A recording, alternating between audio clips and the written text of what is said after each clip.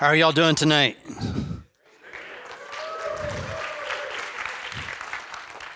Well, thank you for inviting me to Canada. We're all fleeing my country right now, and glad to have you take us in and give us asylum and whatnot. How many of you use Python 3?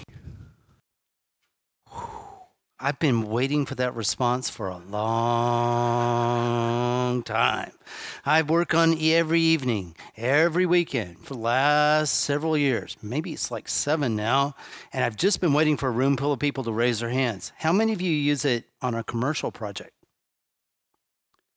I've been waiting for that for a long time. As recently as a year ago, I'd asked that question, and I'd get one person out of 100 saying that they were currently using it on a commercial project. So the time has come. This is fantastic. How many of you think Python is awesome? Yeah? Oh, well, that's cool. How many of you think Python is perfect? So what you're saying to me is, I'm fired. I'm out of a job. We're closing down. We have no more openings. Where's Brett Cannon? Brett? He just said you're fired. Where's Yuri? Ah. But Python's perfect, so it doesn't need anything. Oh, I see how it is. Okay. So I would like to invite you to our world, and there's several ways to participate in it. One is you can become a mutant. A mutant is out of a room full of normal Python people, there's a handful of people who are just absolutely abnormal. And they are in a cluster analysis, they stand alone, and they devote enormous amounts of their time to the language. That is one way to participate. Basically, give up your entire life. I know what you're thinking. I knew someone would know what to say. I just like to do that test to see if people know the little catchphrase. In fact, there must be a better way. By the way, if you want to follow me on Twitter, I'm at Raymond H. I only tweet about Python. I did one political tweet this year. That is my only one ever. Otherwise, it's all teaching Python. So currently, I've got about 24,000 people following, and it will keep you up to date on the events in the Python world. Thanks for inviting us to Canada, and thanks for this wonderful opportunity to speak. So by way of introducing myself, say I've been a core developer for a very long time. I think I am the oldest surviving active developer other than Guido. All of the greats that were there when I started have become relatively inactive. Alex Martelli, Friedrich Lund, the people who taught me. And so now it's my obligation to do for you what they did for me. I am a Python teacher.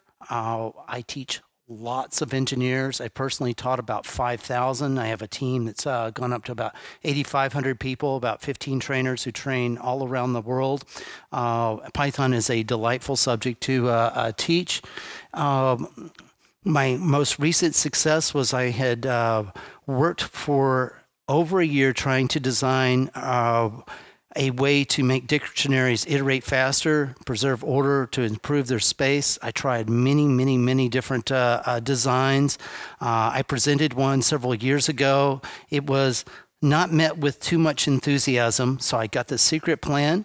I talked to the people on PyPy on IRC, got them enthusiastic about it. They went and implemented it, at which point it proved the concept, making it suitable to go back into CPython. And so that'll land in Python 3.6. I've designed, I was going to put up here all the things I worked on, but in fact, it's just all over the standard library. I've done a bunch of stuff. Why am I putting this stuff up here? Because it is the credential for everything that I'm about to tell you. What was the thing that I could uniquely give you in this presentation? I could tell you about some particular module that I worked on, but the thing that I thought would be of most value was to give you an insight into our world, core developer world. So this is stuff that I've done. By the way, how many of you are using Python 3.5? How many of you are using Python 3.6? How many of you are using Python 3.7? Yuri? Brett? So I do all of my personal work on Python 3.7. I build off of the head, run off of the head every day. If this excites you, then you're a candidate for coming into a core developer world. It's not that hard. You just do a configure and make, and you can be running Python 3.7 now, which means if there's something that you don't like, you can change it. All right, here we go. Your personal invitation to core developer world. We're hiring. Now, I've not done a whole lot of recruiting at events, so I'm doing my best to simulate somebody who's doing a hire. So we are looking for diverse developers, and we're not kidding about that. I have decided that the only way that we're going to improve our diversity is if I take a couple of lady developers and personally coach them every single day and nurture this developer over a long period of time. I have two proteges right now at two different parts of the world, one in Silicon Valley and one in Israel, and I believe I just picked up another one today, and my goal is to coach them every single day to set aside bugs for them to work on when they encounter resistance in the organization to help them overcome it. Brett has devoted himself to doing this as well. Guido is on board and is running interference for them and helping to make this possible. So we're actually very serious about diversity, and we hope to have our first official Python female core developers very, very soon. So diverse developers wanted, where you can build some software that changes the world. You can work from home. You can pick anything to work on. We have mentors, which is great. And this is the best part. I've been around more than the rest of these other core developers, and they haven't had the full effect of doubling like I have. Every single year that I've worked in Python core development, Guido has doubled my salary. Pretty awesome. 2 to the 16th power. So you can become rich if your starting point is greater than mine. And the best part of all, unlike other work environments, there is no limit on how many hours you can contribute. You can work as hard and as long as you want. Are you looking forward to it? All right. Okay, here's what we need. I think the core developers we have now are very atypical users. We have some core developers who work strictly on the C internals, and I believe they have never met a user in their entire life. That doesn't mean that they're not good at what they do, but they haven't met users. We have core developers who are good at documentation, but terrible at API design. We have core developers who are really good at helping us move forward with our tooling, getting us set up with continuous integration, writing developer guides, that sort of thing. But these sort of skills are atypical. They are not representative of the skills in this room. What core development needs now is input from people like you, who are actually much more typical, input from actual real users. In fact, the further along we've gotten in our career as core developers, the more removed we've become from our day-to-day users. Many of the core developers have never taught a high school class full of Python users. Many of them never taught a university class. Many of them are interested in web computing, but are web development and have never done any scientific computing. Where's James? Okay, how'd the NumFocus talk go today? That is awesome. If you didn't see James' NumFocus talk, you should go take a look at it on a video.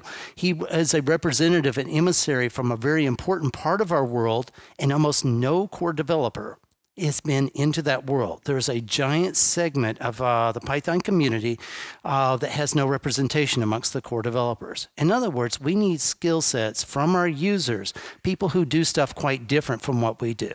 You have folks who work at Dropbox and Rackspace and Canonical, and they have needs that are shaped by the needs of their organization, but it might be quite far removed from yours. We can value your perspective. So we need your feedback, your perspective, particularly on usability for new features. If you have technical expertise in some area, we would love to have it. and have you contribute to our thinking, because it is shockingly difficult to design APIs for use by other people if you have never stepped foot in their shoes, if you don't know what it is that they're going to try and do with your tools. It is incredibly easy to write bad APIs. Language design is different from almost every other project you've worked on. On other projects, you typically know what it is you're trying to do at the outset, and you know who your users are. Language design, some of our users might not even have been born yet. We have to anticipate what their requirements are. This may be one of the first talks that I give where it's possible there's somebody in this room who wasn't born when I started contributing to Python. So that's not really an exaggeration. There we go. How old are you, sir? 14, which is fantastic. Thank you for coming to the conference. We have had very good success with young people. Oh, even you're 12. You remind me of...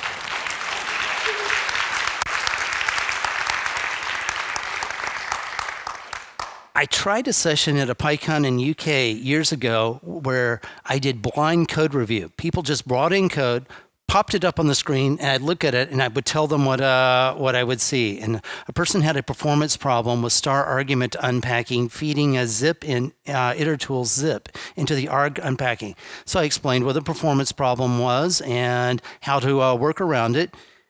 And there was somebody your age in that group who said something that still blows me away. He said, "Oh, thank you. I have that problem all the time." It's like, how does a 12-year-old have that problem all the time? Thank you for coming to the conference. It might not be that long before you're here on a stage. I went to a conference once where they set up the podium. Then they set up a stool for a person to stand on, and that person came up and was a little bit younger than you and stood up and gave a talk about their first Pygame project. Might not be long. Till you're on stage, this invitation goes out to you as well. Welcome. All right. This is something very useful you can do. Exploring APIs. Our world of core developers are full of people who like to build things. We like to make patches. We like to implement things. Unfortunately, that is the least important part of what we do. API design and usability is the most important part, and you can help us right there. Also, we don't have a whole lot of need for people contributing patches. That's not entirely true. It'd be nice to have some patches here and there, but in fact, we are somewhat unbalanced in that we have more patches than we have time to review them. I have a lot of things that I would like to do in the core, but I spend a substantial amount of time reading other people's patches, which is something that I might not be interested in what they're doing, but someone has to review their patch and take it forward or channel it in the right direction. You can help quite a bit in that. If you want to donate some time reviewing other people's packages, submissions, that would be a fine thing to do. Fair enough? All right. So what you can do, I'm going to start out with the big things. And what you can do is not focused on become a person just like me or Yuri. If you'd like to do that, we're happy to mentor you and bring you into the fold. But what can you do without devoting your entire life to Python core developer? Is there a way to participate without diving off the deep end into the water and spending all of your spare waking hours working on the core? There are things that you can do. I've tried to curate a couple of those for you, and I will continue to curate them. And I think I'm going to make a place on the net where I will continue to post things that people can do that would be immediately useful. So here's something that I am very interested in that I believe almost none of my other core developers are interested in. I shouldn't say that they're not interested in better error messages. Everyone would like to have good error message. I mean, not interested in it as in that's not where they're spending their time. They're working on asynchronous I/O and optimizations. And I say they, that they includes me as well. We have things that we enjoy doing, but we're not as affected by as bad error messages as you are. When you get a bad error message, you're not as familiar with the internals. You don't necessarily know what to do about the problem. It slows down your team. It impairs the usability of Python. Often these error messages happen and when you're using Python in some odd way that we hadn't anticipated. So the core developers don't even bump into these error messages. I'll show you an error message in a moment that I had never seen before until last night when I was working on an obscure patch. So I think, especially as a Python teacher, I see the impact of bad error messages all the time. And I believe that when you learn a new programming language, one of your first steps is, whenever I see this message, here's what the actual root cause was. And over time, you form these associations, and that improves your ability to code in any language. What I'd like to do is help you bridge that gap. So what I really hate is messages that says, cannot do X.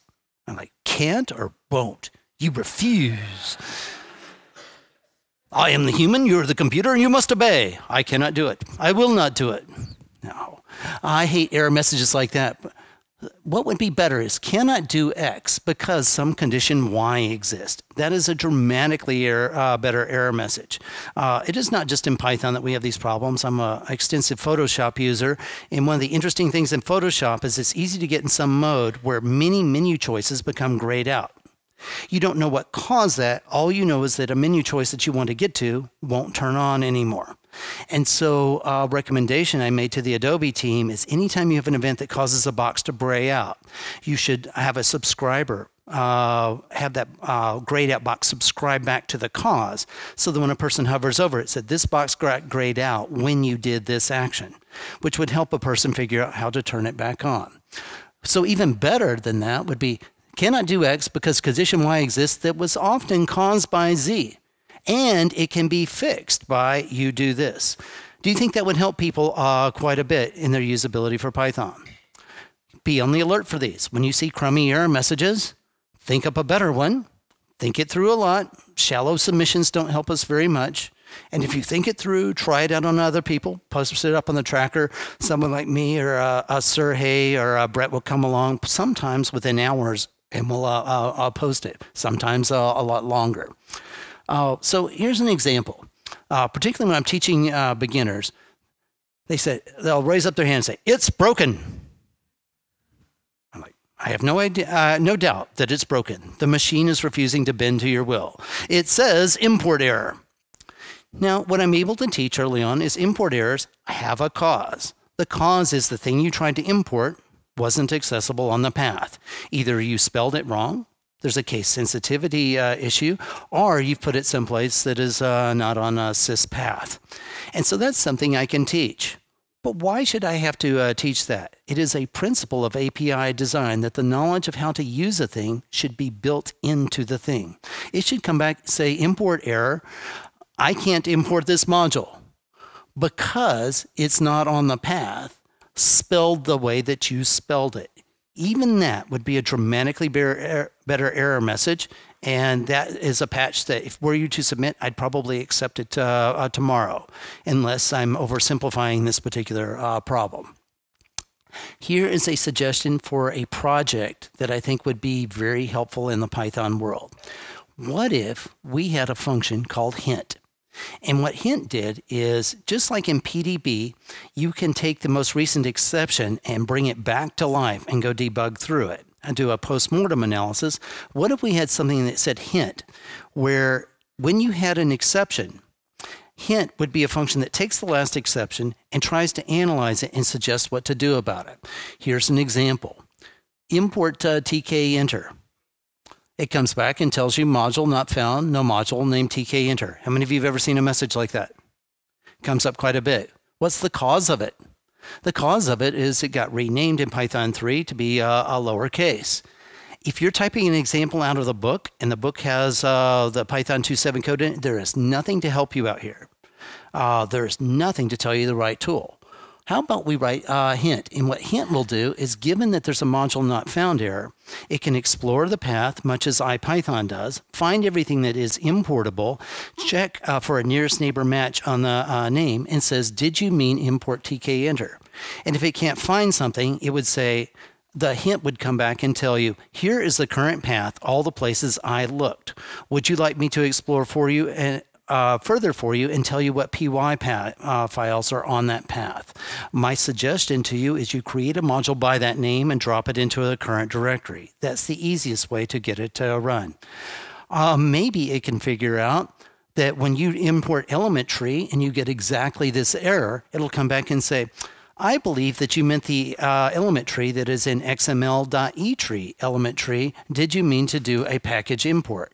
And in the absence of that, a person will have to figure out what the path is in order to go there. I think this is a fantastic project to build. We've got lots of good machine learning tools out there. We could possibly crowdsource this thing, and that is a tool that one of you could build, or a group of you can build. It'd be a fantastic project. It'd improve Python quite a bit. I don't know if any of the core developers who are actively working in this area, if you did something like this, you might change the world. You might be up here next year talking about, I invented Hint. Any questions on how Hint works? And then people will complain, Hint didn't help me in this situation, in which case you'll take their feature request. You said, once I needed a hint and it wasn't helpful. You're like, yeah, all right.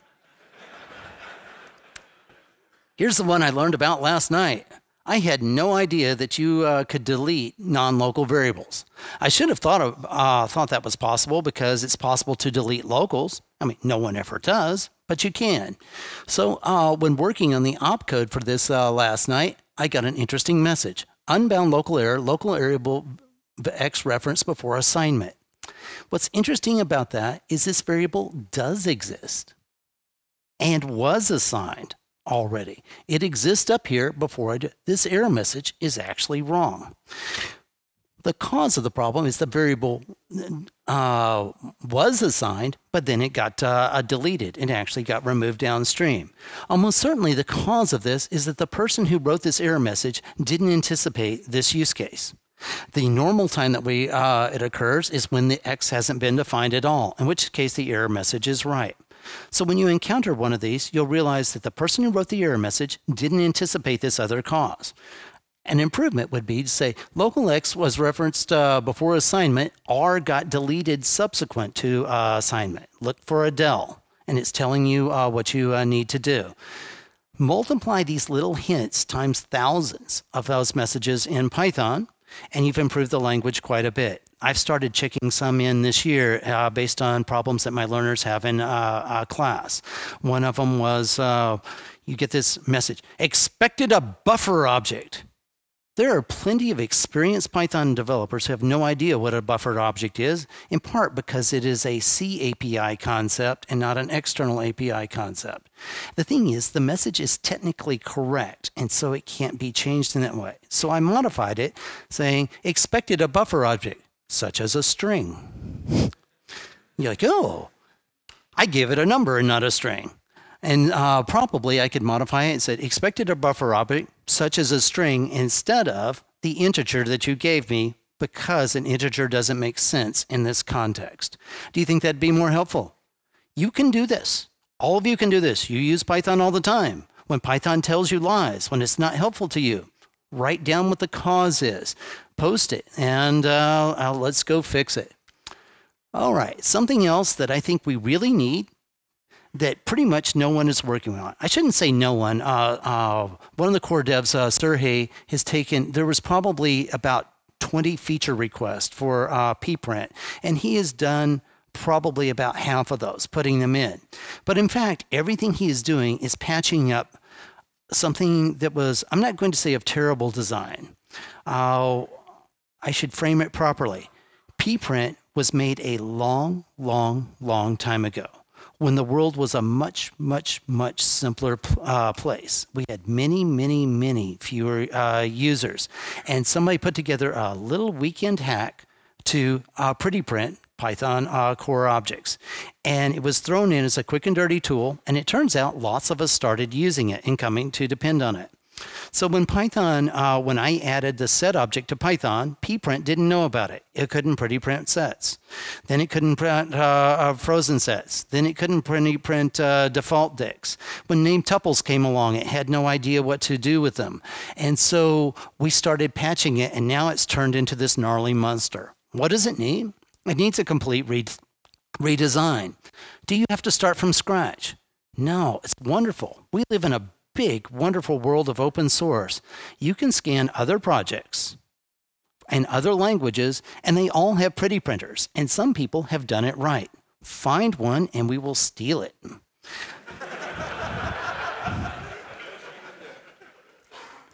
Steve Jobs said, good artists copy, great artists steal. You know the best thing about that quote? He stole it. All right. So I think this is a worthy project. If you have decent Python core programming, just regular Python skills, you can work on this project. And it's an important project. It should probably have a lot of people involved. If you get it started and lay out a core design, we can set up a special interest group to track it, get other people involved, and make ourselves a nice preprint. Preprint is so useful, I've long wanted to move it in and make it a built-in function. However, the module itself is in such bad shape and is so embarrassing, it is not worthy of being a built-in. If you work on this, you might be one of the handful of people in the world who has ever contributed a new built-in to Python. Fair enough? All right, that's something else you can do. Another case study, something easy, is missing doc strings. In particular, where there is a C extension for a Python module, often the doc strings weren't copied over. Sometimes there were Python modules that have been around forever that didn't get doc strings. So when you open a URL, you get a terribly named class called, I mentally misparse this as I add in four L's. Okay, that's not what it actually says. It's add info URL. So this thing was named back before underscores were invented. So I mentally misparsed it. And if you run help on it, it says, I have a method get code, get URL, and info. Do you have any idea what those do? There's docs in the documentation. You could look them up. How about once you see something like this, submit a patch. It's not that difficult. This is pure Python code. Just add the lines. You can cut and paste the documentation right out of the docs. Why aren't the core developers doing this right now? Well, we get so used to our tool, we're not even running help on this object anymore. We already know what's in it. This is not a problem that we have. It's a problem you have. You should scratch an itch that is problems you have and other users like yourself have. Remember, my contention is that core developers, our needs and knowledge are abnormal compared to the rest of you, and so you have some needs not being met because we're not all like you. In fact, a lot of you are here because you like Python. Well, I spend a lot of time as a core developer coding in C, making my needs somewhat different from yours. Element tree. Here's what you get when you get help. It tells you the signature. It doesn't tell you what any of these things do, and some of them are quite interesting. The decimal module. One of my proteges is working on fixing this one up right now. The threading module existed for 20 years without any doc strings. I went and put them in a few years ago into Python 2.7, but the API changed in Python 3, which means Python 3's threading module doesn't have doc strings. Now, this is non-trivial because you actually have to read the docs, understand what they mean. Don't put in doc strings that lie to people. These actually have to be good. It means that you're going to have to understand the API. A theme of this talk is going to be, if you contribute, what we really need is quality contributions. We get a lot of junk postings of, here, put this in. I believe this thing should be used in a different way. I'm doing something, I told the computer to do something insane and it did something insane. Like, you told it to do that. So we get a lot of that. But if you put some thought into this and make good doc strings, that is a great place for you to contribute. I've tried to curate things that I think need doing that aren't getting done. All right. Another thing that you can contribute that I think is very important is critical thinking. We have some core developers who are really, really good at making patches, but never learned some of the software engineering skills that a lot of you know really well. Things like a module having a loose coupling with other modules and high cohesion. We have a very prolific contributor who doesn't seem to know that and is gradually cross-linking all of the modules together to make them mutually interdependent and breaking down internally the module concept. You can help contribute to that line of thinking and help teach some of the core developers things that you know. It's something I'd heard one time that was really interesting. Regardless of how good you get at a topic, every person you meet has some knowledge that you don't. We can all learn from each other. You have things that you can teach Guido, that you can teach me, that you can teach to Yuri, and that you can teach to Brett. So we'd like to find out what those things are, and you can bring it. So we'll talk a little bit about critical thinking, and I hope you can carry this on to other projects as well. Here's a case study. PEP 505 is none-aware operators. Look at this little thing right here, question and dot. This is not something that Python currently does. Right now, no other core developer I know is showing any interest in this PEP.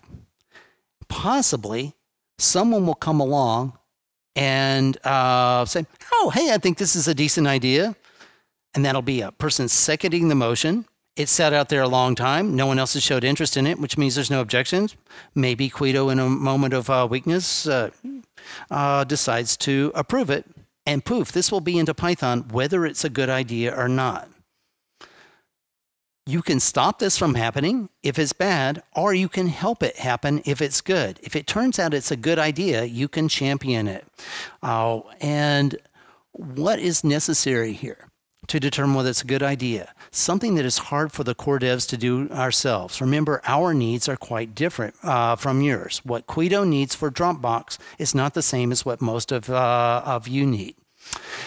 Well, I shouldn't say that. There's a chunk of you to where your needs overlap with his. But in fact, his team codes quite differently, and they have very experienced engineers that they're working with. And yet we value the ability to bring in Python people who don't have a deep depth of experience, but want them to contribute it the right way. And we don't want them to have too high of a hurdle to get into. And so if you're a person who works side by side with Google engineers every day who all have PhDs, if we add new syntax to the language, the barrier for them is very little. That doesn't impair their abilities, but possibly it could cripple the abilities of everyday people for using Python if we put too much of this stuff in. This might be a good thing, or it might be a bad thing. You can help us figure it out.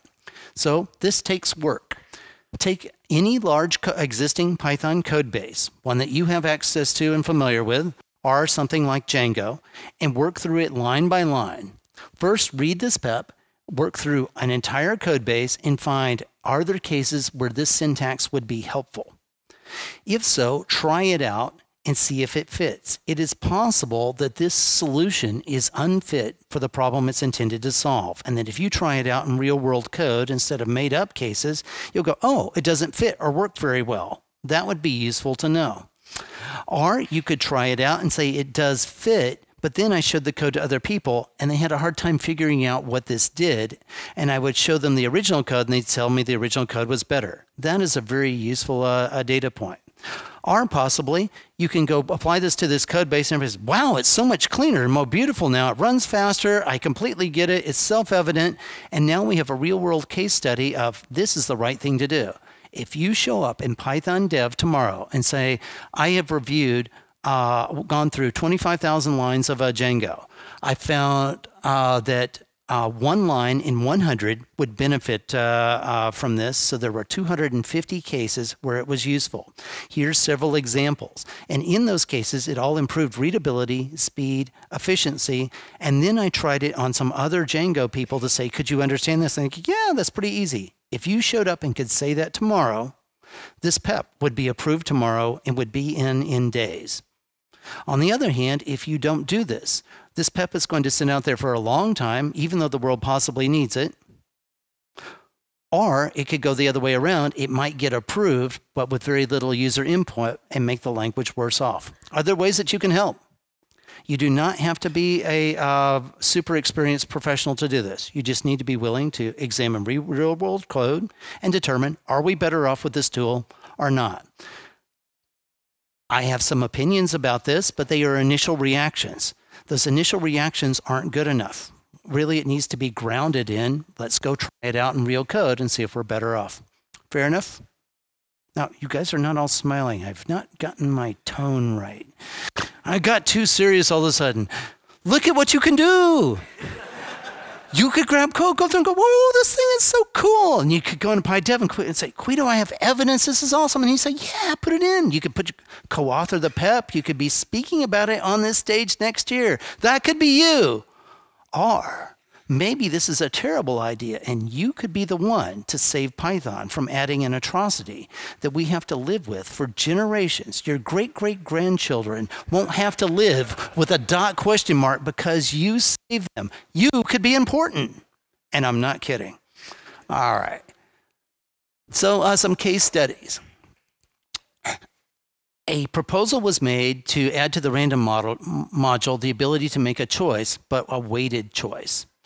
And it turns out that's an expensive enough operation to where you don't really want to do one of them. You make several weighted choices. So in American roulette, you have 18 red, 18 black slots, and 2 green slots. So the weighting is 18, 18, and 2 across 3 choices, red, black, and green. Now I'd like 50 spins of the roulette wheel. We'd like to do that in 1 line of code. That concept is an easy concept.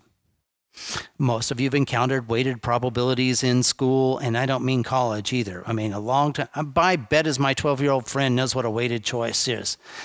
Okay, and interestingly, the coding is not hard because I put a recipe in the docs several years ago to show exactly how to do this. If you read at the bottom of the random module docs, it tells you exactly what you need to do. So is it a coding challenge to implement this? It's a simple question. True or false? You have a 50% chance of getting it right. Okay, I'll give you some hints. I've already given you the worked out solution in the docs, and it's a simple to easy to understand concept. Is this a coding challenge? No. If I told you the API, gave you access to the example that I wrote in the docs showing how to do it, my bet is 95% of this people in this room could write it within 15 minutes. If you had some attention to quality, you could write it with some docs and some tests in another few hours after that. You go through a round of code review and be ready to submit. Pretty easy? That's not what I want from you. It's not what I want from you. That is the easy part. It is so easy to slap a patch together for this.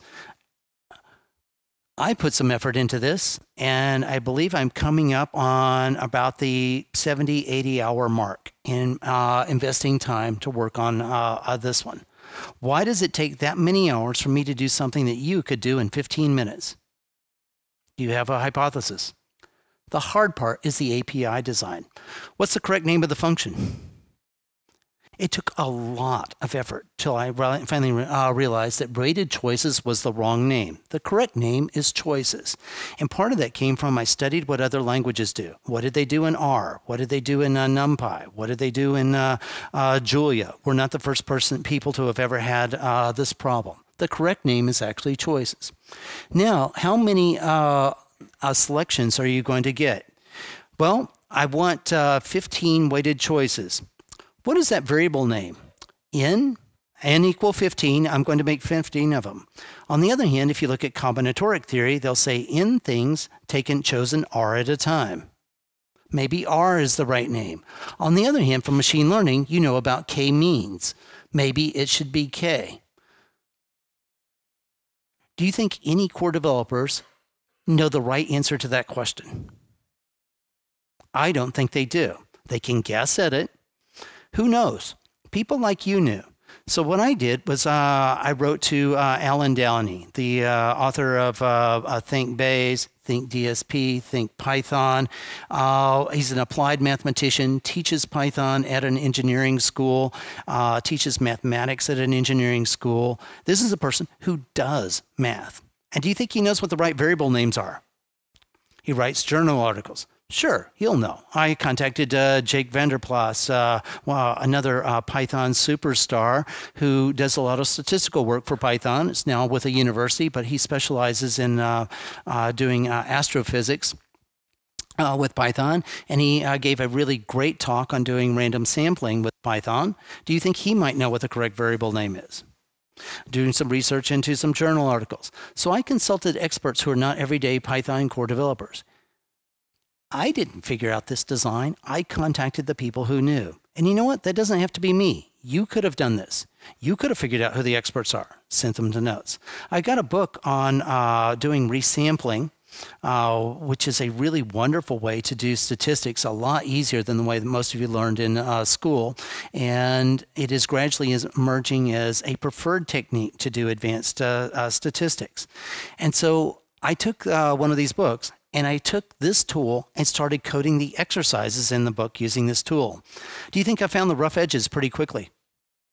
Yes, it turned out my initial design was terrible, and it took a while to figure it out. What order do you put the arguments in? It turns out the cumulative weights need to be side by side with the regular weights. It turns out that the weights need to be side by side with the population. The original design concept said, submit a dictionary where the key is red and the value is 18, where the key is black and the value is 18. Doesn't that seem like a reasonable way to represent weights? Sure seemed reasonable to me.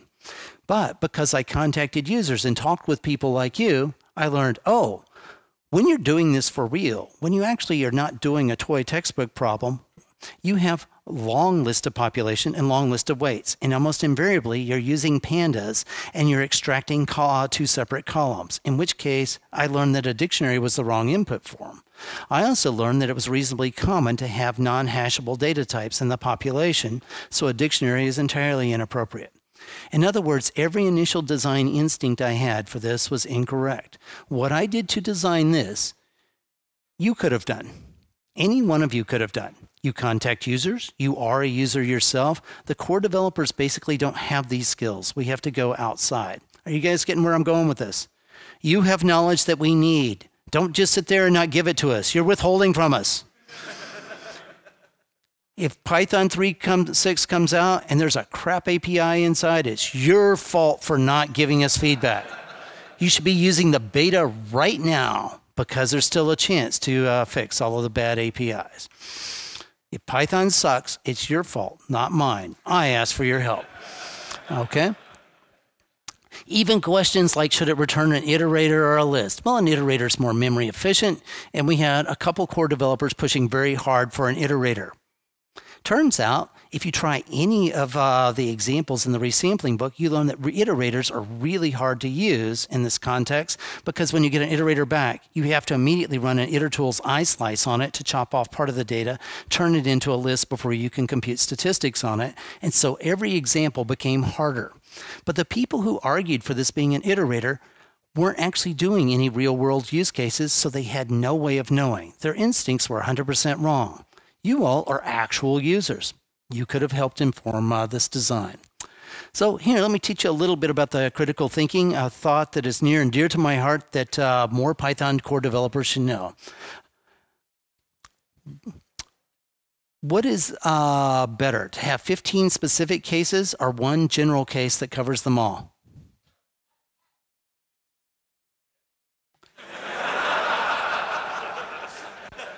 Correct answer, $5. American dollars, not loonies. All right, so $5 for that answer. So in fact, sometimes special purpose tools are easier to use. On the other hand, if you have to learn 15 special purpose tools that are in the same form, it's actually better to make the generalization so that you have one thing to learn. And if you've got that one thing, when case number 16 comes along, the general purpose tool will apply. So in general, when we factor code, we're taking several specific things, forming a generalization, and doing code reuse. This makes code a lot better. So we know generalization is generally good. Hypergeneralization is bad, however. That's when you generalize past the point of good utility. So here's an example. This has existed for a very, very long time. With strings, you can do a find, rfind, index, or rindex. And what that does is searches for a substring and tells you what position it's in. Many, many languages have a tool like that. That said, dating all the way back to, I think, Python 1.5.6, very far back in time, the arguments start and end were added. Why did start get there? The answer is it is a key use case for indexing, to where you index to find a matching element, and then you want to start from there and then go search for the next one. Without this start argument, it's impossible to use in a loop. How many of you understand now why start is there? There's an important use case that it's served by it. When we put start, should we also put end? The answer is yes, because there's some use cases to where if this doesn't occur within the first 100 bytes, it's not going to occur at all. Or before this part of the string that has the protocol. And also, the slice notation has start and end, and it's very familiar to Python programmers. In fact, where's Marietta? New protege? Oh, right there. She is working right now on fixing this doc string, mentioning that it comes from start and end, that they match the slice notation, and she's just made an improvement today to mention that the result is relative to position 0 and not relative to the start. So she's improving the documentation. You guys get why this is here? All right. So we know that this is good. It's been around a long time, and people like it. Now, we've got something called string starts with and ends with. Those were technically unnecessary. When I started Python, we didn't have them. What did we use? If you wanted to know if a string started with HTTP, you did a slice of the first 4 characters and checked to see if that was equal to HTTP. The reason that these two things were born was people would do it wrong. They do a slice of 4 equal to HTTP. That's fine. Then someone would copy it down. The slice of 4 is equal to HTTPS. Now the length doesn't match, and it was a kind of a cut and paste error, and so now you've got something that would never match, and this was causing real bugs in real programs. It turned out we're trying to express a notion something starts with something else. What we like about this is, one, is it makes that error case go away, and 2, it's very clear, even a person who knows nothing about Python, if you say, does the URL starts with HTTP, they can read that, and Python is a highly readable language. Does everybody understand why we have starts with and ends with? All right. Next step is there's something about these APIs that is not parallel. What do you see? I'm looking for critical thinking here. Engage the brain. I know it's the end of the day. Turn on your minds. You're smart people. It doesn't have a start and an end. So you can be what I call a completer. A completer is a person who sees that we have started down a path somewhere because we know something is a good idea, and we haven't gotten around to completing it. An example in Python 2.7 is you can use the with statement with file objects. Pretty nice. But you can't use it with string IO. Why? Because we hadn't gotten to it yet by the time 2.7 came out. I wouldn't say so much it was forgotten, it's just we ran out of time, and it didn't happen until Python 3. So if you were a completer, you would recognize we started putting with statement support everywhere it made sense, and we missed a few. Knowing that, what should you propose here? You should propose, this made sense here. Now we have 2 other string methods where we can't tell them to start and end with. But that is a sucker play.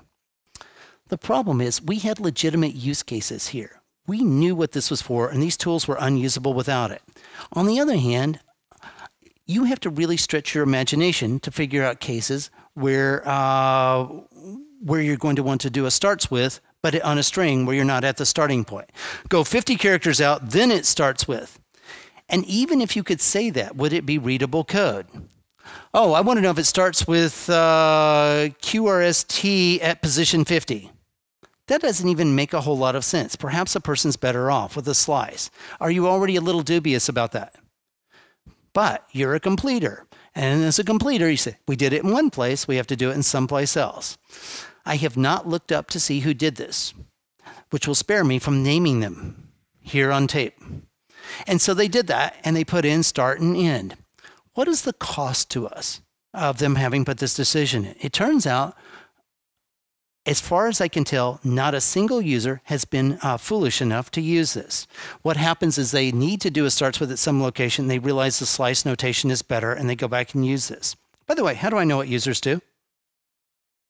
It used to be I used Google code search when that went away. Now I use a GitHub code search. I constantly go check to see how you use all of our tools. I know what's being used, what's not, and how you're using it. And so I know that this is hardly ever used, and the only typically the matches I find when I search for it are all test cases where people are re-implementing some wrapper around this. Fair enough? So now we put a feature into Python that completes the pattern, but no one uses and probably no one should use. We've made code less compatible between versions. We've increased the learning curve. But what's the downside? After all, if you don't need this, just don't use it. They're optional arguments. No cost, right? So no one protested, even amongst the core developers who kind of thought, well, the use case for this is dubious, but I'm not going to fight it. And it takes a lot of effort to fight against something. And it's no fun to be negative and to try and shoot down somebody's idea that they're enthusiastic about. So what happened later? What happened later is we get a legitimate feature request, a good feature request later. It says, I need to know if this string starts with HTTP, or HTTPS, or FTP.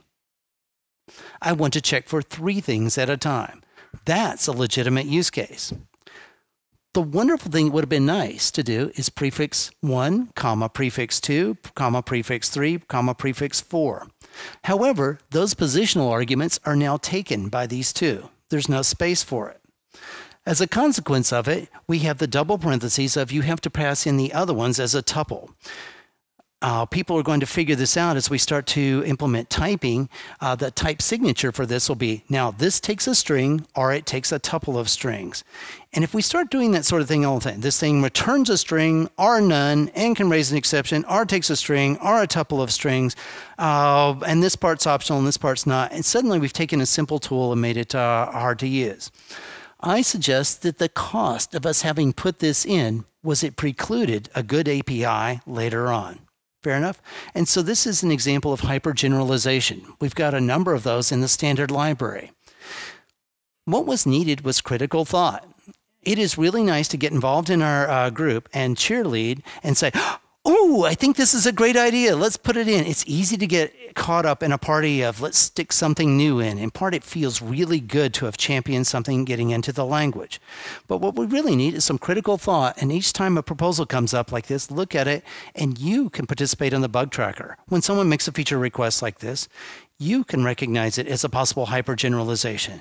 You might have saved us by looking at this and say, you know, I think in the future, we'll probably want to go down a different path of put in several different prefixes with 1 comma separated in.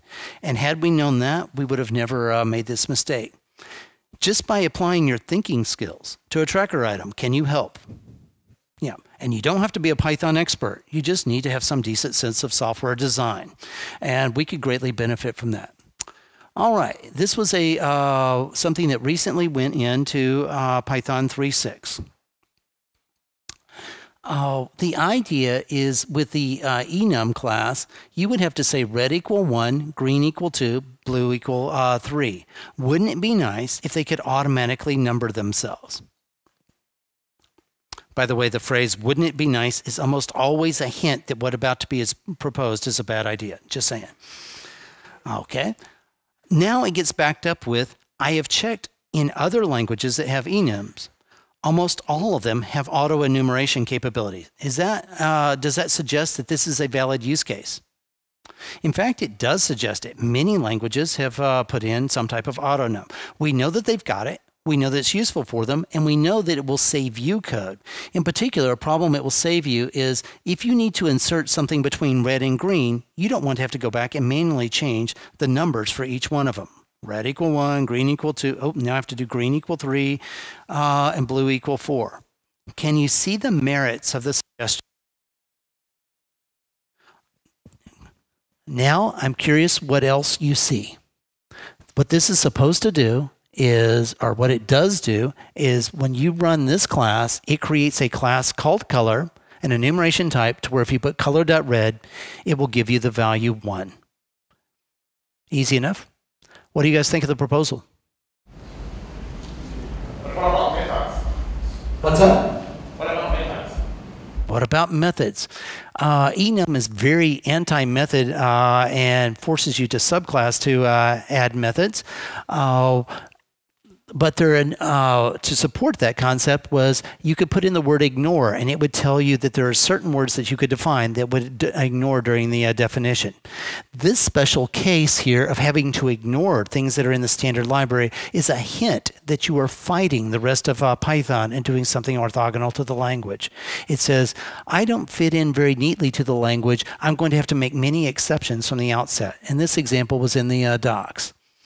But a mechanism was provided to overcome that problem, ignore, and in fact that is quite readable. So if you put a class method in here, it won't auto-enum that, but will actually allow you to enable one of your structure members as property. There's something else more fundamental, and none of the people who worked on it could see it. Not a single other core developer saw it except me. What do you see?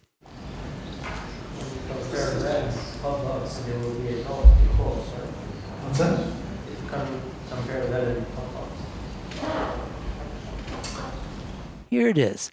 Everywhere in Python that we make an assignment, we either have a keyword for it. The class keyword assigns a variable equal to that class. The def keyword makes an assignment equal to the name of a function. When you import, that keyword makes an assignment equal to the name of the module object. Those are the special case keywords. We also have an operator equal.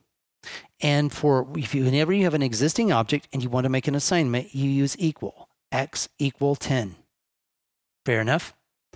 Have you seen any case in the Python world ever where you could type the variable X that hasn't been previously defined and it magically springs into being where that is not a variable lookup, that is actually a variable assignment? This line is an assignment and not a lookup. Now are you starting to sense the problem with it?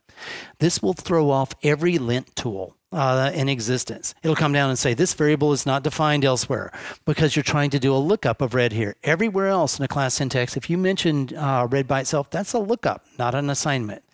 The only precedent for this is doc strings that auto-assign, that string itself auto-assigns to a variable. But that's the value. In this case, it's assigning the key. This breaks every lint tool in existence. It breaks PyCharm's ability to refactor. It is unusual looking. Everything that you've learned about programming languages, it fights with that. Do you get the gist of what's the problem was with it? So this did go into Python 3.6, and I managed to convince its proponents to see the weaknesses. And the problem was they wanted it so bad. They were willing to overlook its flaws. And I had to say, you're breaking all of our, not just our tools, you're actually breaking our concept of what an assignment is. You're now doing an assignment without a keyword and without an equal sign. Unprecedented in our language, it is no longer Python. It is a language, not Python. Anyway, this is something that you can participate in it and see.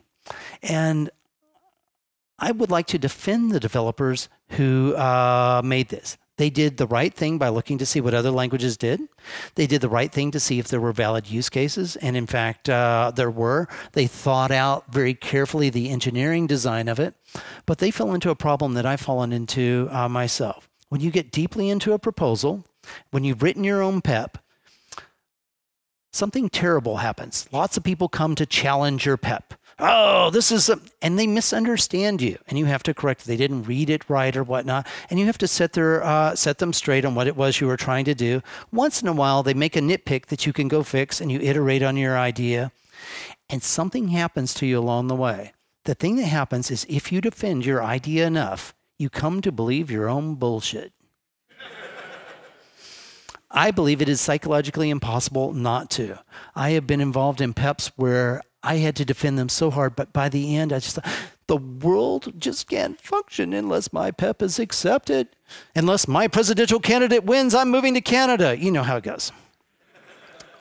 And when you get deeply in a project, it warps your worldview such that you can no longer imagine a world without your proposal having been accepted as you meant it, which means that it is intrinsic in human thinking to totally lose perspective when you get too deep into a PEP, meaning that the two people who worked on this, who were champions of it, were so lost in it that it would be impossible, I believe, for them to have seen this themselves. So, do we need some external correcting force? Yes. Where is it? It's sitting in a bunch of red chairs in this room. All right, I'm telling you what you can do. You can turn your brains on. It is possible for you to see what is wrong with this thing and to help us out. Okay? Math.tau. Tau is equal to 2 pi. A fellow a few years ago made a proposal.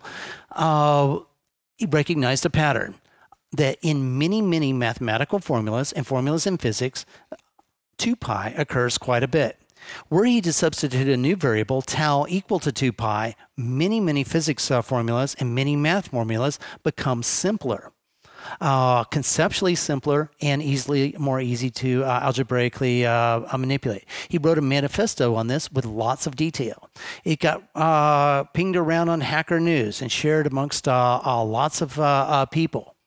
And so I believe it was Nick Coughlin who made the proposal to add this.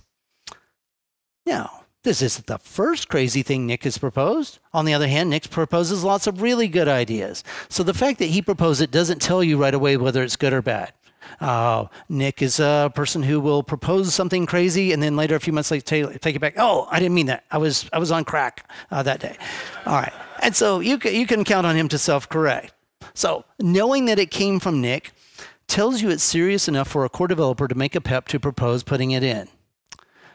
What is it I want from you? I believe that if you are a decent, critical thinking, smart human being, it was your job to fiercely oppose this. Why? Well, none of the core developers are mathematicians.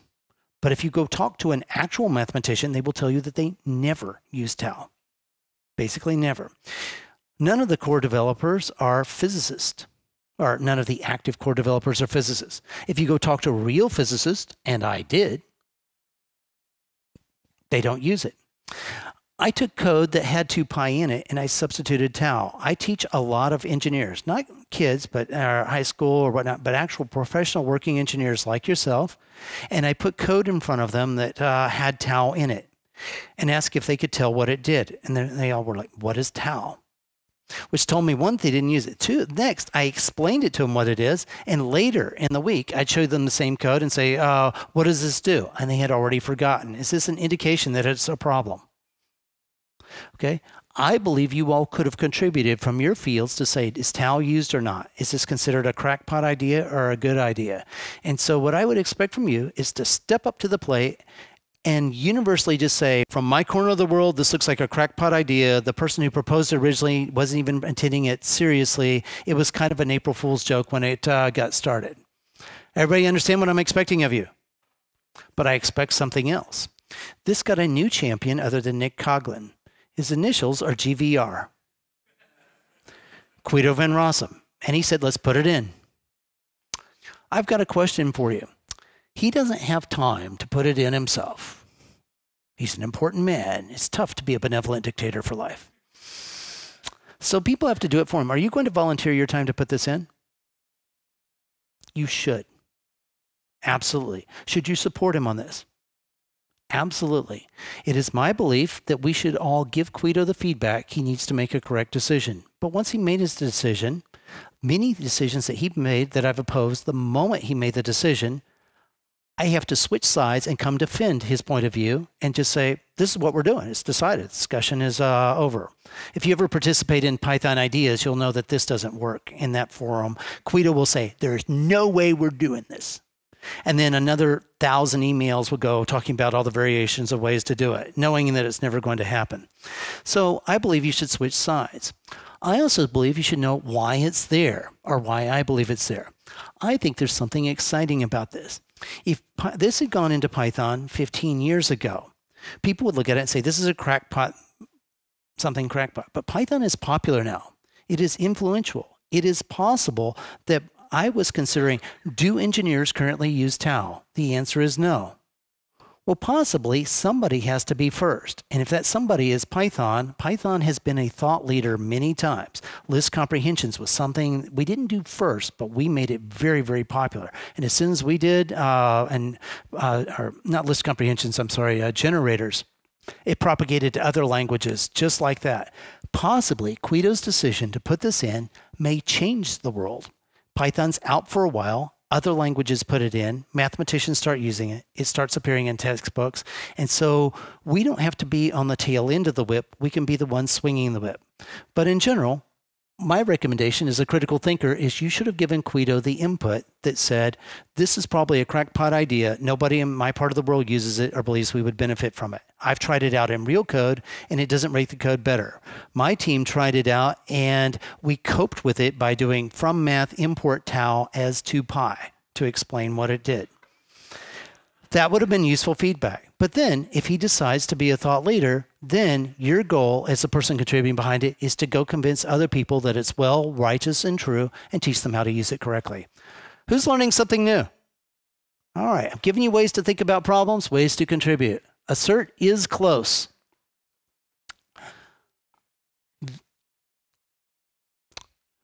The idea is in unit test, we have a lot of assertions. Assert less than, assert that one thing is a subset of another. And in mathematics, when you're doing floating point computations, you often suffer a little bit of round-off error. So you'd like to know if your answer is not exactly equal to some other answer, but in a test, is it close to it? Like, you know, the computation is supposed to give you pi. Well, does it give you exactly pi or pi out to 6 decimal places? You guys got the use case? And if you are a floating point number person, you might want something like that. What do you think about it? What's that? That's exactly it. I've got a question for you. Is our sun close to Alpha Centauri? Relative to the Milky Way, yes. Relative to Earth, no. Relative to our capabilities of traveling, not close at all. Close is your next door neighbor's house. So close is in fact relative to something, and now you've got a test telling you something is close where you haven't defined what close is meant. Do you see a problem? But there's another more subtle problem here that I'd like to teach you to view with API design. Something that the person who created this can't see. The person who created this is trying to solve a problem. They want to know if two things are close to each other. So they already know what they want it to do. But a reader of this code doesn't know in advance what you want it to do, and they have to interpret it from these words. By the way, is this file closed or is it open? Once you take out math.py here, if you put the variable f here, is that checking for a closed file? Or is close, or whatnot? Is it a close operation? It can be read in another way. This is a subtlety, but particularly in test cases, you need your test to be frighteningly clear. Because if your test is telling something's okay when it's not, it's lying to you, and that leads to real-world bugs. So on this basis, I convinced the proponents of this to withdraw the suggestion. I am tired of trying to convince proponents to withdraw their suggestions. It is no fun to be that guy all the time. I want some help from people who are sitting in red chairs. In part because often I'm involved in something. I'm the person who can't see the truth because I'm so deeply involved in it, and I need somebody else to say, whoa, what the heck are you doing here? And that would be useful. These are all ways that you can log into a bug tracker. You could have made the comment on this that would have caused this one to get closed. A little bit of note of negativity. Some of participation in the bug tracker is fairly negative. If you want to have a positive life, join a project that is basically already approved. Join the Async IO project. It will continue to happen for a while, and the ideas you have in there will be put in code and accepted. Join the typing project. Be one of the first users of typing, and you can contribute in a fairly big way. On the other hand, if you go out to the bug tracker and start to triage requests, remember that there's Sturgeon's law. 90% of everything is poop. And that's when the project is new. But Python is 26 years old. Often, if something's not in the language now, it's because for 26 years, no one needed it. Or because we took it out because it was a bad idea at that point. So possibly 99% of the ideas we see on the tracker are things that we shouldn't do. Every day, Benjamin is closing down one of those requests. Every day, Serhi is closing down. Every day, I have to go tell somebody no to their idea that makes perfect sense to them and just go, I understand from your point of view, you think this makes things better, but in fact, it makes things worse. By the way, the easiest way out of this is if you can find some email in the past where Guido said, there's no way we're ever doing this. That way you can say, oh, I would have accepted your idea because I'm a nice person, but that damn Guido. And that's always the easiest way to close them down. So there is some negativity involved in it.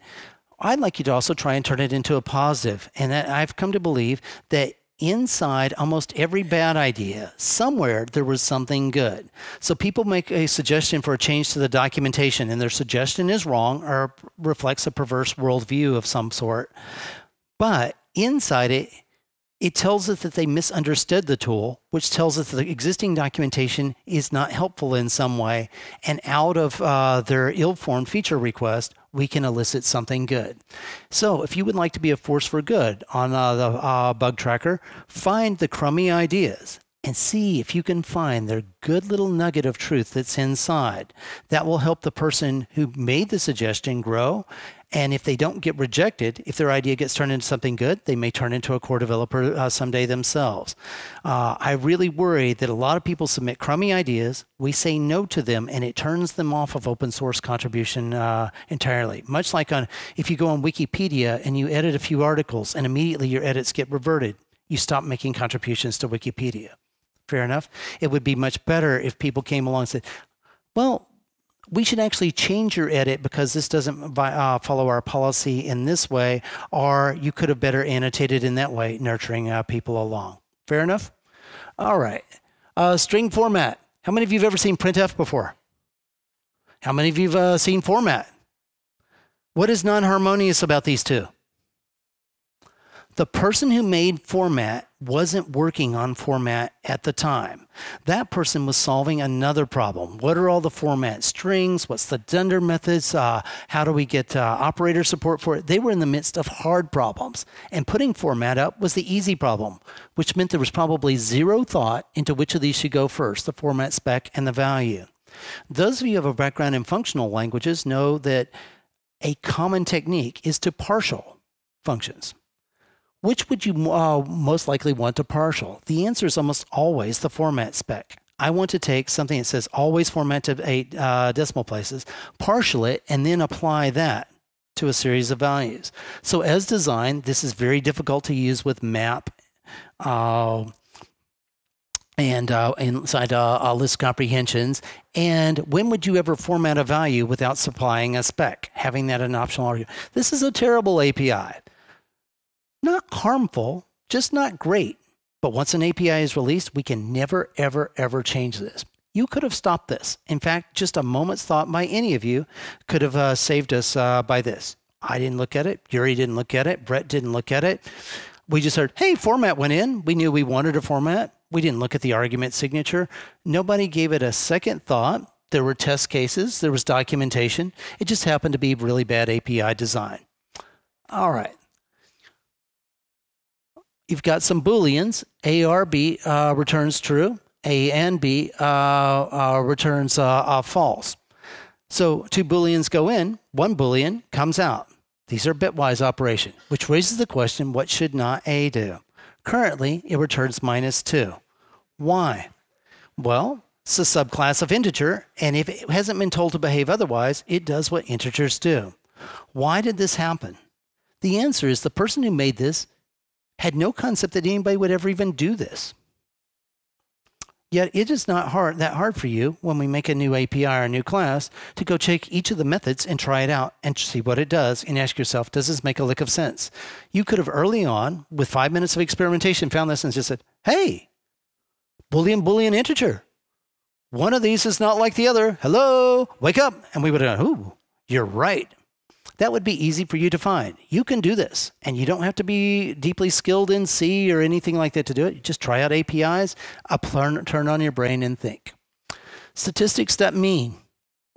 So how many of you have used the statistics module? It's kind of cool. Mean, medium, node, variance, whatnot. Who doesn't need those? In fact, you get involved in machine learning or any type of data analytics, this is something you want. Which raises the question when we're designing it, what does a user want from mean? What do you want from it? Here's our problem. Core developers aren't normal people with normal problems.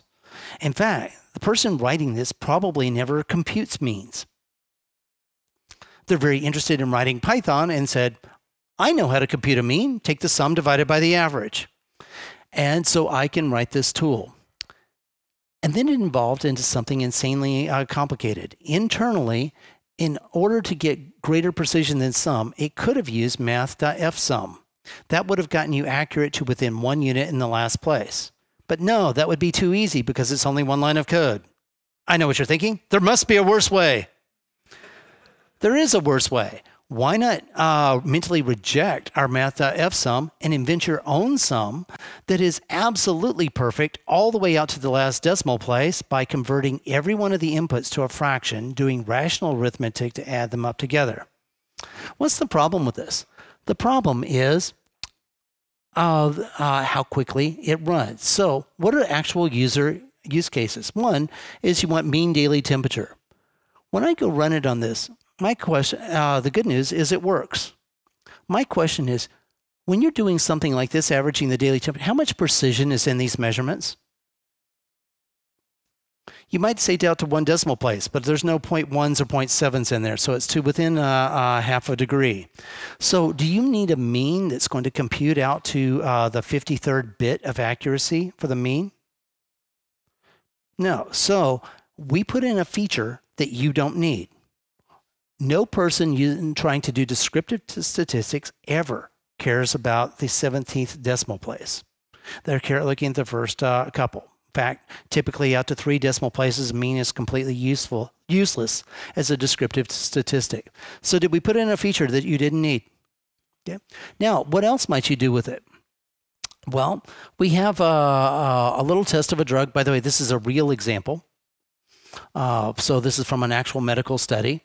And you get placebos, you get these measurements, you get the drug, and you get these measurements. And you'd like to know the difference in the means between these two. What is a 90% confidence interval? Like, does this drug actually make you better off most of the time?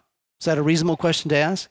That is an actual real user scientific question that is within the capabilities of at least half of the people in the room. The technique for doing this is called bootstrapping. In bootstrapping, you make many choices out of the original population. It's called resampling. And so you resample the population. We get the original observed difference, and we make 10,000 trials. Compute the mean of a bootstrap sample of the drug and placebo, over and over again, trying different mean differences between the two, and count how many match. After we sort them, the difference is below 500 and above 9,500. These give you the confidence interval. How many times am I looping here? 10,000. That's normally the minimum for bootstrapping. Very common to go out to 100,000. How many elements are in our drug and placebo? I picked this one because it's a textbook example and a real use case, and because it was easy to fit on a slide. But the recommendation for bootstrapping is bootstrapping should only be applied to sample sizes of 100 or greater, which means in a typical use case, what is the confidence interval for the difference in means between these two populations? You have to run 100,000 times across 100 elements plus another 100 elements. So 200 times 100,000 steps. Do you think it's going to matter to you whether mean is fast or not? An actual real user, which was not the person who wrote this thing, that person is just like me. I'm just a programmer. He's like, told me to write a mean. I wrote you a mean. I gave you a perfect mean. One that's accurate to the 17th decimal place. You should love me. You do love me, right?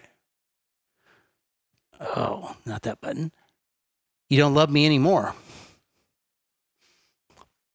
So I ran some quick timings on it for these slides. And it's over 100 times slower than sum versus len, basically crippling your ability to do bootstrap. And meaning this tool is no longer fit for its intended purpose. It's perfectly accurate, a feature that's something that no one wants. And I'm not blaming the person who wrote this. They didn't do anything wrong. They tried to make as perfect a mean for you as they could. What they lacked was contact from people sitting in these red chairs. If you told them what you actually did with means, the volumes of data that you work with, that bootstrapping is very common in resampling and is becoming a preferred technique in statistics. If you do Bayesian analysis, you do this all the time, all day long, a lot of iterations. And this being 100 times slower causes you to not use the tool that's in the standard library. And so a fairly common question that I've got when I raise this issue is something that just really worries me. Can I monkey patch this back into the statistics module? Like, oh. If we're having to take a tool that we provided you and monkey patch it back, that means that we did a terrible job. And who do I blame? The person that made this or the people sitting in the red chairs who didn't chime in to tell us what a bad idea this was? Okay, you got the idea. Hold on. Let me go quickly here. Some advice for participation in the core project. We're getting out of code here, and I aim to wrap up in about 10 minutes, in case you're wondering whether you were ever going to get to eat. Are you ready? Lessons from Python core developer world. 1, if you start to iterate our world, make sure that you are anchored. Our world will buffet you around and cause you to think weird thoughts after a while, unless you are anchored. It will push you in interesting directions, and suddenly you will see all problems as async IO problems, and you'll be doing stuff, yield coroutines in your sleep, and you'll think that's the way of the world, unless you're grounded in reality. How should you ground yourself? Step 1, before you step into our world, is write down for yourself, why is Python so successful? What do you like about it? Write that down. Did you like it because you could learn the core of it in one day? Did you like it because you can read other people's code? Did you like it because of the range of batteries that are installed? And then commit yourself to making sure those things remain true. If you loved Python because you could learn the core of it in a couple of days, well, then maybe you shouldn't be the core developer to every week propose a brand new feature, because it doesn't take long before that becomes bigger than a person can reasonably learn. If you love that Python had a lot of batteries, how about you don't become the person who suggests deprecating everything in the standard library? We should take that out and push it out to Python package index. I'm not saying that that is a correct thing or an incorrect thing. I'm saying before you come to our world and we warp your thinking, decide what you like, and then make sure Python stays that way. This is the most important piece of advice I can give for contributing to any open source project. Before you get thrown off your center, say, why do I like NumPy? Why do I like Julia? Why do I like the itertools module? And once you know what that is, then commit yourself to not screwing that up and helping other people stay on that track. Wrong button. The currency of Python core developers. What do we have to spend? We're all volunteers. Our currency is time. I have less of it. I'm married. I have a son. I like to put him to bed every night. And after I've done that, I like to spend some time with my wife. And then she goes to bed, and I get an hour or 2 of core development each night. So how much does the world get of me now? The Python core team gets about 10 hours a week, unless I'm having a night where I can't sleep, in which case they get 20. Suppose you come to Python dev and get really chatty, and suddenly the volume of emails goes up by a factor of 5. This happened about a year ago with one new developer who was just very chatty, who wrote more emails, I did a count for the year, than myself, Guido, Brett, and Antoine, and the top 5 core developers combined. And the effect of this is it made that channel unusable for me. This is a nice person, don't get me wrong, very chatty, happy, nice, made it a pleasant place to be, but made the channel unusable because instead of me spending 10 minutes a night reading Python dev and then taking half an hour to reply to an email, suddenly, with 5 times the volume, I couldn't do it anymore, and I substantially dropped out of participation in that mail list. It was destroyed. If you want to wreck Python, an easy way is to eat up core developers' time. If you spew out a bunch of random patches that aren't good, it takes time for us to go evaluate them, talk back with you, coach you through it. And in the time that we do that, we lost the time that I was going to go to the collections module and add slicing, for example. When someone takes a module that I've written that has been stable for 15 years with happy users and says, I'm going to rewrite everything inside and refactor it. I can't ignore that person because they're about to submit a big patch. Possibly they're going to work for a long time on it. And if I don't participate in it, possibly something that was in great shape is about to become bad. Or possibly they've got a really good idea. Either way, I'm about to lose my next month of core development time. When someone decides they rewrite a module that I've worked on, that has to go to the top of my stack, and I can't do any of the other things I'm going to do. So how does it relate to you? The Python world is so big, Guido cannot keep up with what's in it. Most of you, almost every person in this room, knows some package that you like that Guido has never used. Almost every single person in here. There are parts of the language is so big that I learned last night a part of the language that I had never seen before. I was talking with Yuri earlier. Important Python developer, knows lots of the internals, and there are things that are in the tutorial that he didn't know was in the language. It is so big, no one person knows everything that's in the language. The consequence for you is decide how much time you want to put in.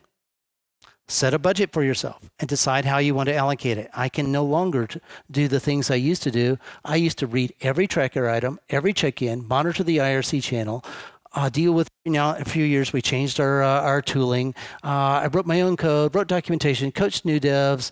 I'm spending a lot of time doing coaching now for our new devs.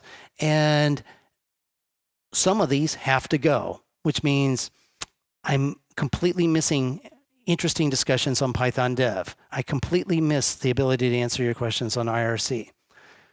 But so when you come, realize that this is your currency. You have a finite amount of time, and don't try and do it all.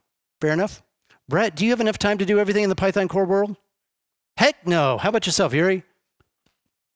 How about Guido? Heck no. And so pick a part of the world that is a part of the garden that's not being well attended.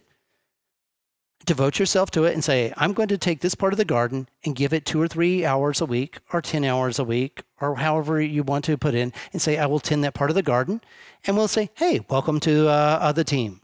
On the other hand, if you step in and eat up all of the few hours that we have available that I stole from my wife and my child, I will growl at you. All right. Be a good neighbor. Don't step on other people's flower gardens. What I mean by that is some parts of the language are beautiful. They are exquisitely crafted.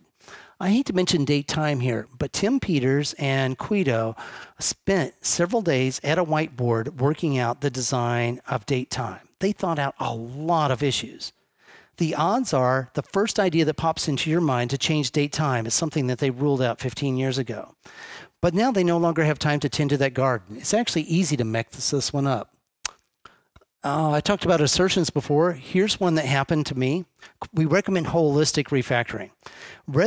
Occasionally a person says, I see an improvement in the library. Now I'm going to go through the entire library and change it everywhere. The problem is you're going in to change it into places that you're not that familiar with, and you don't really know what the original core dev was trying to do.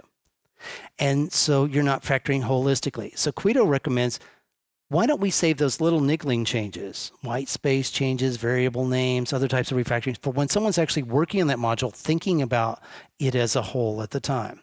So here's an example. A long time ago, I wrote set objects, and I wrote a test, self-assert true, less A than B. Easy enough? All right. At the time, the unit test module did not have self-assert less than, which is a more specific assertion. And the intention is that when this fails, it will give a better error message. The error message that self-assert true gives is someone asserted true and it's actually false. That tells you nothing about the data. Can you see why the second one is better than the first one? Okay, so one of our core devs went through the entire library making these changes. The problem is they hit my sets module and they changed this one to this. It's still there even right now. I haven't changed it back. It's kind of rude to undo other core developers' contributions. But what this thing was originally testing was it wasn't testing less than. And sets less than means a subset operation. Further, I had already tested subset operations. This was not even a test of subset. I knew that A was less than B, subset of B. I was testing the operator to make sure that it worked. So now it's been changed to this. Less than is not the concept, it's subset, and I don't know for sure that someone's not going to change the internal code to that to where it gives me the negative of the greater than, in which case it will stop testing the thing it originally tested. So this is a consequence of not doing holistic refactoring, and it's a reason why we don't want you to sweep through the standard library and say, I went and changed all of your tests. I'm like, oh, shit. All right. Finding your own way. Let's see. Anything exciting here? No. Oh, this is a big one. Assume the people who came before you knew what they're doing.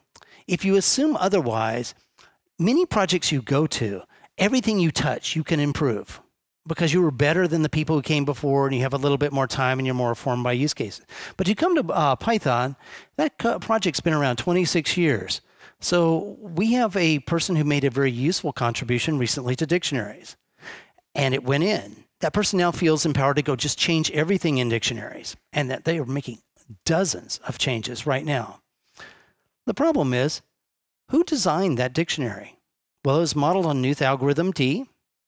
Guido put it together. It was originally his code. Then Tim Peters came along and made it awesome. Then Friedrich Lund looks at it. And then Alex Martelli looks at it. Some of the greatest minds I've ever met has finely tuned that code. And they're not around to say that these changes that are going in right now, whether they make sense or not, and possibly an invariant is being violated, a reason that something is being done. You know, I learned early on, every time I tried to change any code that Tim Peters wrote, I suddenly found out, oh, you just broke this obscure use case on a Solaris. What you didn't know is about this invariant of IEEE 754, where subparagraph C that says, like, my God, you're smart. Well, Tim was there to tell me that. If he hadn't been there, I would have just jacked up his code and didn't know. So in the absence of Uncle Timmy being around, presume the people who came before you actually knew what they're doing. And don't just presume that they were idiots. The code is fairly good. Thinking positively, we talked about nurturing great ideas. This is something that is important for our project that I don't think many core developers get. Adding more features does not necessarily make the language better. In general, in a language toolkit, the more tools you put in, the more choices you give users, the harder it is to use the toolkit. So curb the enthusiasm on every idea that you've ever put in your utils directory now is to be in the standard library. Anchoring. This is an important slide, particularly the last part. Regular open source projects know what it is they're trying to do. We don't. Because a open source language, some of the use cases for it haven't invented yet. Things that are going to occur 10 years down the road, someone's going to code Python. We don't know necessarily what they're going to do with the language.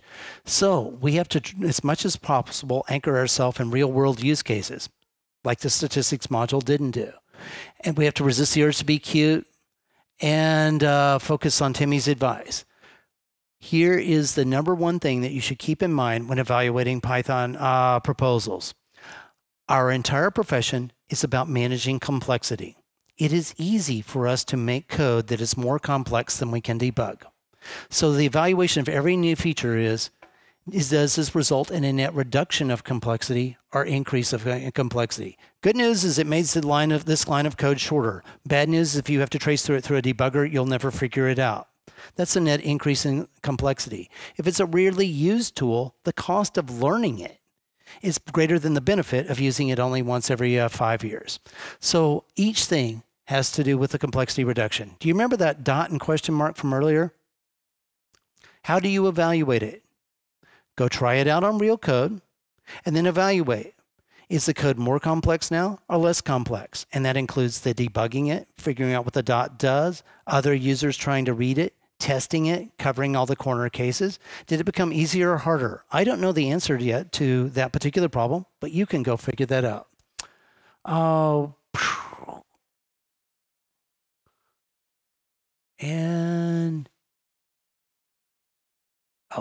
I have to say this just as I want to defend unit tests.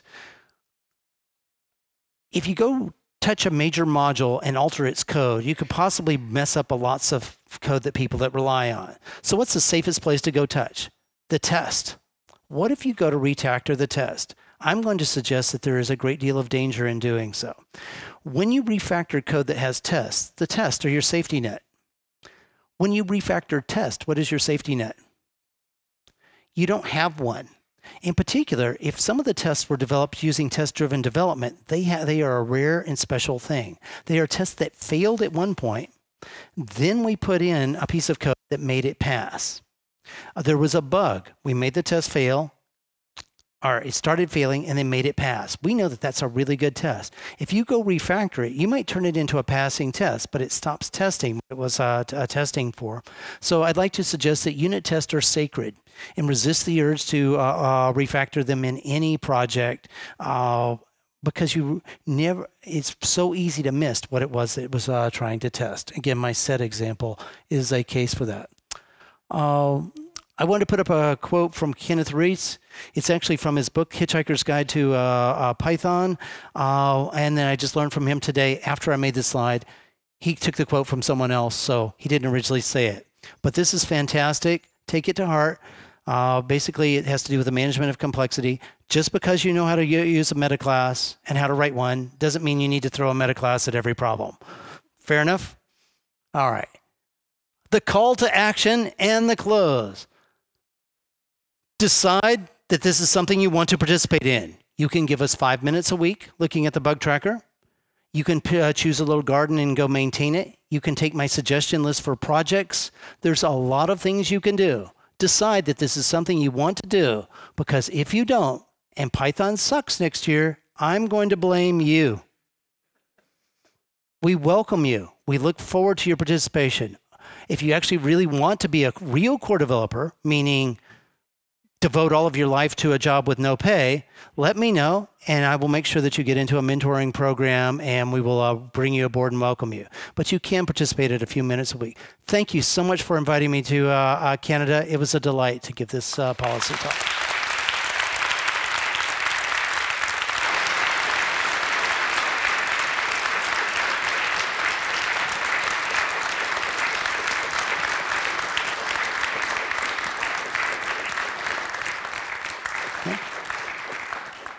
I'll do one question out loud, and it has to be from a lady. I modeled this on something Guido did at a conference, and it worked perfectly there. Do I have a single lady in the audience who has a single question? Yes? It's not a question. I just want to thank you for the wonderful presentation. Also very informative, very entertaining. She said she liked it. Thank you so much.